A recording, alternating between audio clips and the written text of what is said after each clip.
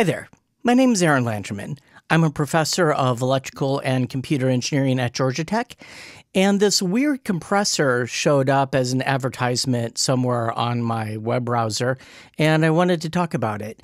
This is the P&H AFC2 compression amplifier tube compressor, blah, blah, blah, blah, blah, blah, blah. They listed a bunch of other more famous compressors here in the title. That's a typical thing. I won't complain about that. Let's see. It looks like this is made in Lafayette, Indiana by P&H Electronics. So if you wind up buying this compressor, you'll probably want to swap out the electrolytic caps here. The other caps are probably fine. I would also recommend swapping out this 2-prong cord for a properly grounded 3-prong cord.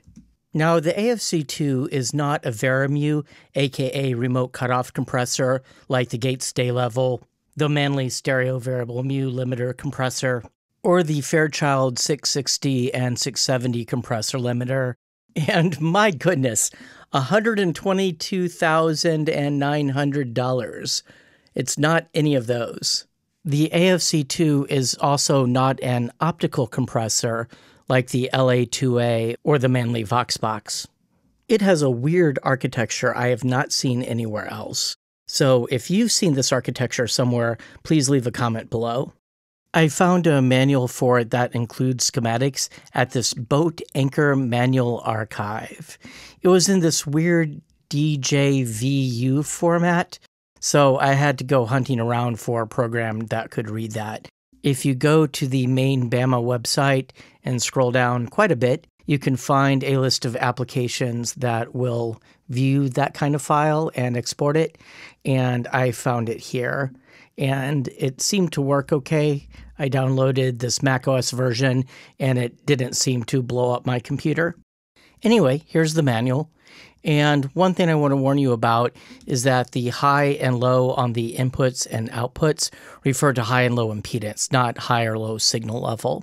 Now, if we scroll down a little bit more, there's a pretty good description of how the circuit operates. Here's a general block diagram.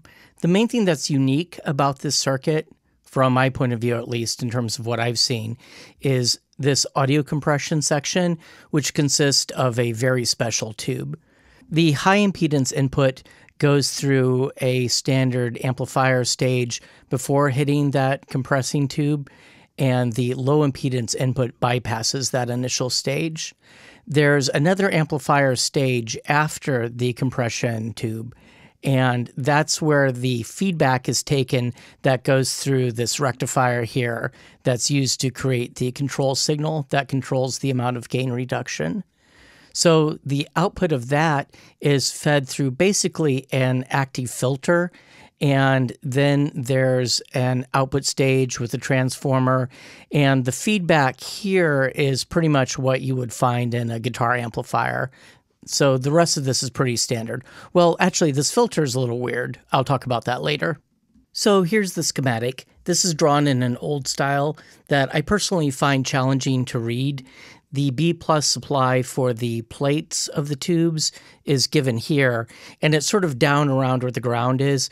I prefer a more modern style where the B+ is up at the top of the schematic, and load resistors like the R4 here are written above the plate, but your mileage may vary. Let's see, we have capacitive coupling between stages, nothing too surprising there, and we have this initial V1 amplifier stage here, and this is a fairly standard common cathode inverting amplifier. The high input impedance input goes through that, but the low input impedance input bypasses it. V2 is a weird tube. I'll come back to it. The signal input comes into this grid over here through R6, and the control input goes into these grids over here through R12. V3 here forms a standard inverting common cathode amplifier stage, and the output of that is sent two places. It's sent into the filter network to eventually go to the output, but it's also sent this direction in a feedback loop in order to determine the control signal for the compressing tube. So VB3 here is actually wired with the grid hooked to the plate. That makes V3B act like a diode. The electrons are flowing from the cathode to the plate. So if we think about in terms of conventional current, we can imagine a diode where we have the conventional current from electrical engineering flowing from the plate to the cathode. This gives us half-wave rectification, and then R12 and C5 form a one-pole low-pass filter that smooths that out before going into the control grid. Now, I'm not really sure what to make about the active filter stage formed by V4A here. At first glance, it looked to me like some sort of weird mutant Sallen-Key topology, but the Sallen-Key filter would use a non-inverting amplifier here, whereas here this is an inverting amplifier, so I don't think my intuition on that is right. I would have to think about this more. Anyway, if this filter architecture looks familiar to you, please leave a comment below. The output of that filter is sent to V4B, which drives the output transformer, and there's some feedback taken from the output transformer back to the cathode of V4A. That's a fairly typical thing you'll see to try to linearize this whole setup. How does this sound? I have no idea. The fact that the user manual refers to SSB, aka single sideband, tells me this is designed for something like ham radio applications and was not really designed with musical applications in mind. But who knows, it could be interesting. It might not be your go-to compressor, but folks like Sylvia Massey get a lot of mileage out of weird, obscure equipment. It doesn't really have any controls beyond the filter control here and a potentiometer right before the final output tube.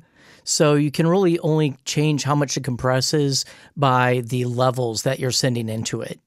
I think it would be a really interesting design exercise to try to modify this to give it more flexibility, like variable compression slope, variable attack rate, variable release rate, etc. Anyway, what is up with this tube V2? That's a 7B8. So that has 5 grids. It has 7 main terminals, not including the filament. So that's not a triode or a tetrode or a pentode. That's a heptode. It says it's equivalent to the 6A8GT, so let's look that up. I found this page at www.radiomuseum.org that gives this example diagram. And this is fascinating because this is for a radio. So we have the audio signal coming in to this grid on the left here. And the grids indicated by pins 4 and 5 here, that's hooked to this tuning network. And this is forming a oscillator. And so this tube is doing the mixing. And I don't mean mixing in the musical sense of a mixing console where you're adding signals. I mean mixing in the radio sense of multiplying signals together. And if you think about it, that's what we want to do with a voltage-controlled amplifier. You're essentially multiplying the audio signal with a control signal. So this is a radio tube that the compressor is pressing into service for a purely audio application.